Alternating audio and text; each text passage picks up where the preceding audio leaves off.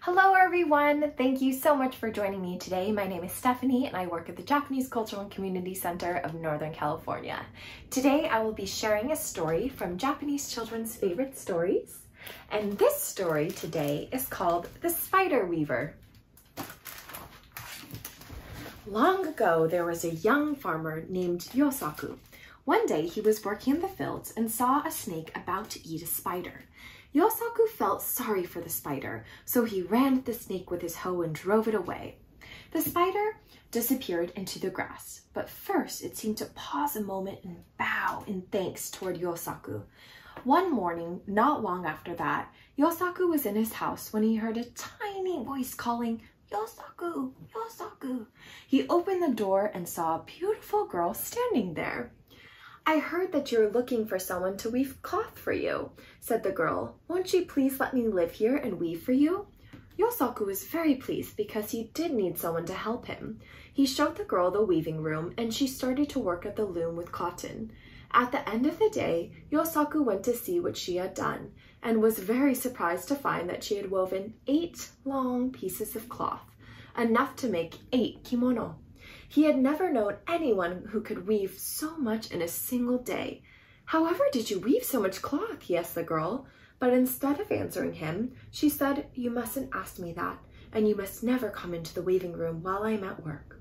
But Yosaku was very curious. So one day he slipped quietly into the weaving room and peeped into the window.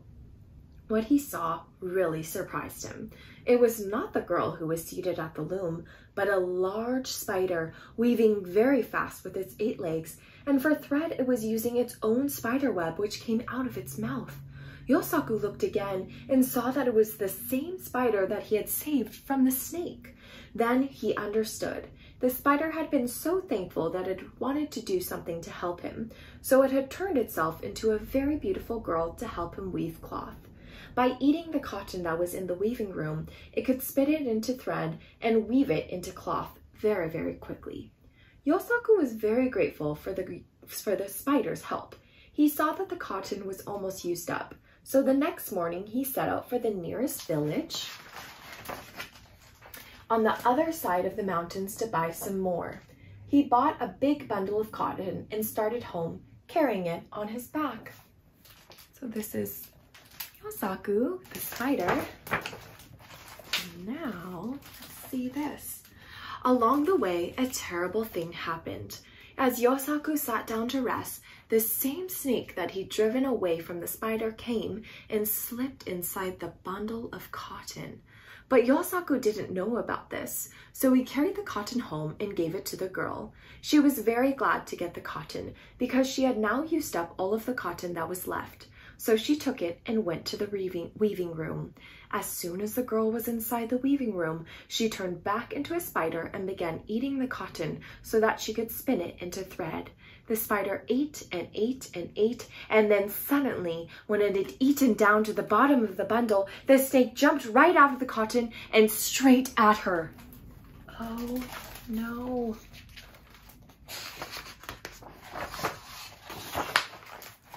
The snake opened its mouth wide to swallow the spider. The spider was very frightened and jumped out the window, but the snake went wriggling after it. But the spider had eaten so much cotton that it couldn't run fast, and the snake soon caught up with it.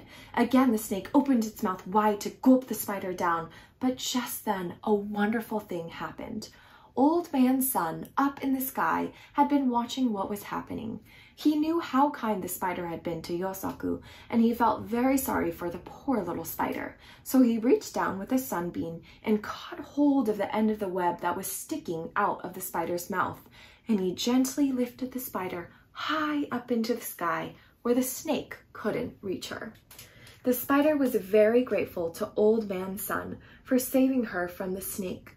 And so she used all the cotton inside her body to weave many beautiful fleecy clouds high up in the sky. This is the reason, they say, why clouds are soft and white like cotton, and also why a spider and a cloud are both called by the same name in Japan, Kumo. And that is the end of The Spider Weaver. I hope you enjoyed that, and thank you so much for listening.